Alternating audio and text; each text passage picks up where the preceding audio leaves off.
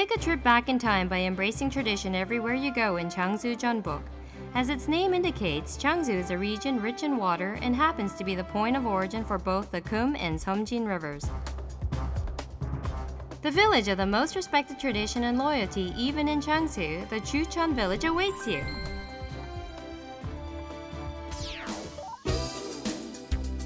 Turn around at the end of the foot of the mountain and you will first notice the works of traditional Korean architecture intact, such as the houses with straw roofs and the water-turned mills. The comfort of nature and the nostalgic beauty of tradition are ready to embrace you here.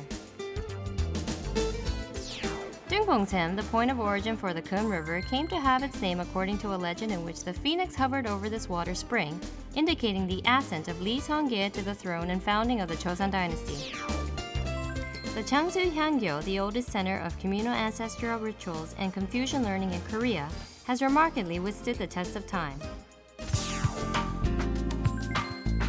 As the birthplace of Nongye, the patriotic woman, Jangsu has numerous sites and buildings dedicated to her memory. The Nongye Museum commemorates her noble and patriotic suicide, while the Nongye birthplace village is also kept intact.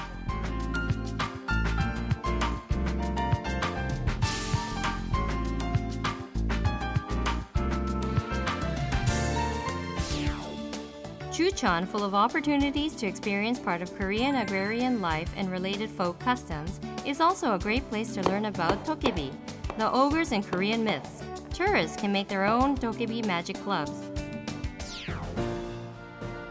This traditional village seeks to share deeper aspects of its customs and tradition with visitors. You will have great memories and experience in this village of loyalty and patriotism.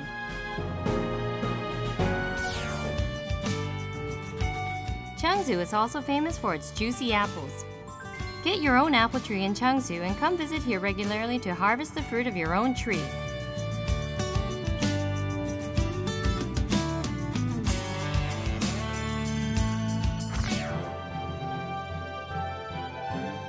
A trip back in time in the Jucheon Village will forever remain in your memories as you remember the well-preserved tradition and the spirit of patriotism and loyalty the village embodies.